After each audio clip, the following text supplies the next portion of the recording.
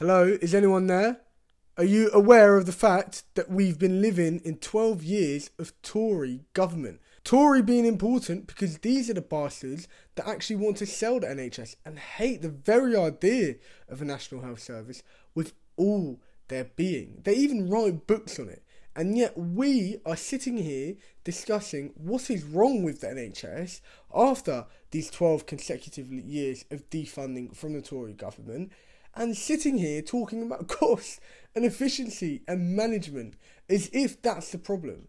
And I'm all good with talking about these things once an NHS is properly funded. But until then, we can't neglect the fact that this is the main issue in the NHS. The Tories have starved it of funding. And not only that, have starved the areas around it of funding.